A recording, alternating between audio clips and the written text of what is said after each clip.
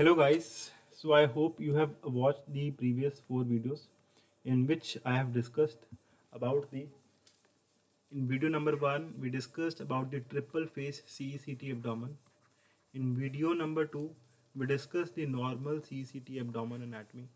In video number 3 we discussed about the imaging features of hemangioma.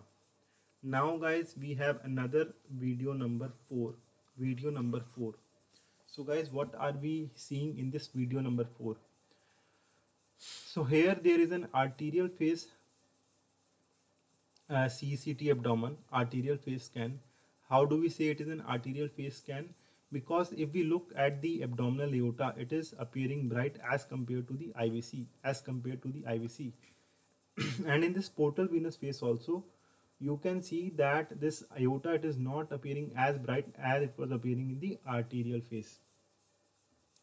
So guys, in this phase we are seeing that there is a lesion which shows arterial phase hyperenhancement. There is the lesion which shows arterial phase hyperenhancement.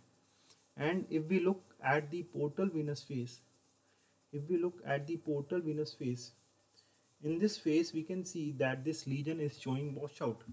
This lesion is showing washout in the portal venous phase. So many people are confused. What do we understand by the term washout?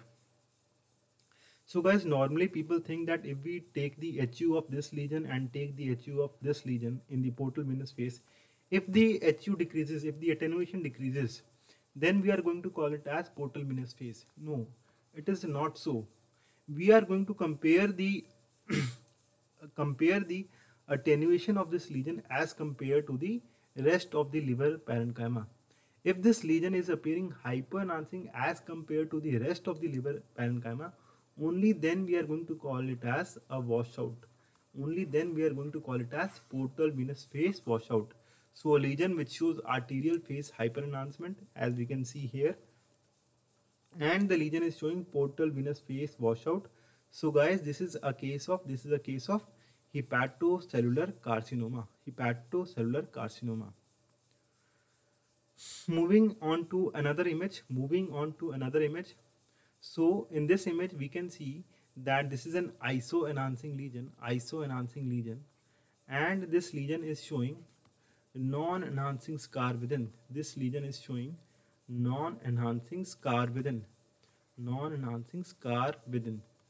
So basically it is your central scar sign that is being shown by this lesion. So guys, this is a case of focal nodular hyperplasia. Showing the central scar sign. So guys, we should be aware what are the other lesions which are going to show this central scar sign. The other lesions are focal nodular hyperplasia. Then you have fibrolamellar variant of HCC. The third, we have your renal oncocytoma.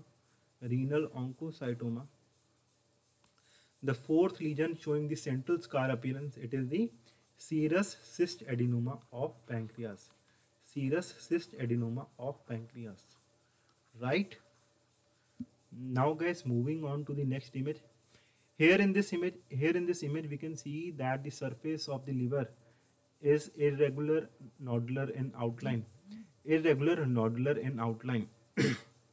And if we can see that the ratio of the caudate lobe of the liver to the right lobe, this is your caudate lobe, okay, the ratio of the caudate lobe of the liver to the right lobe of liver, it is more than 0.6.